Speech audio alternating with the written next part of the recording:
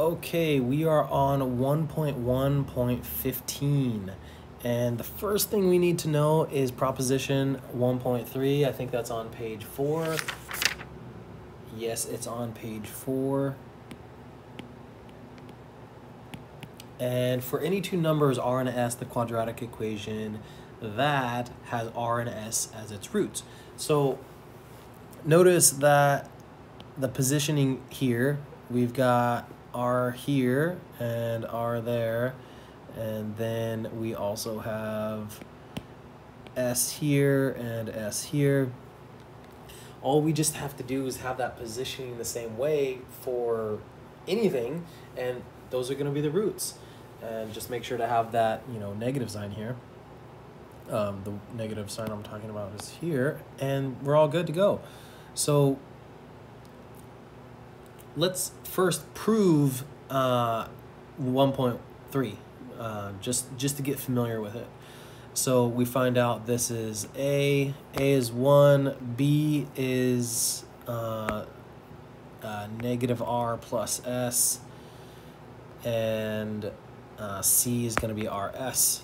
So we plug it into the quadratic formula, negative b plus or minus square root of b squared, square root of b squared minus 4ac all over 2a.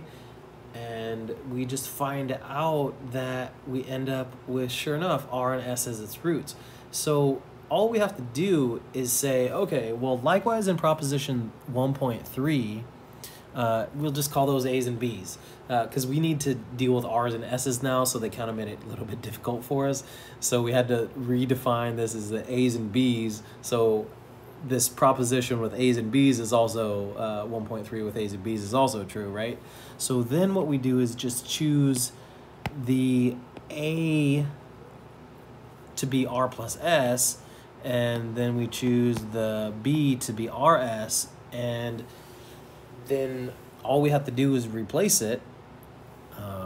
So replace the a, and okay, so the b got to go here, b got to go there, so an rs goes here, an rs goes there, and a r plus s goes here, and an r plus s goes there, and we have it. If we were to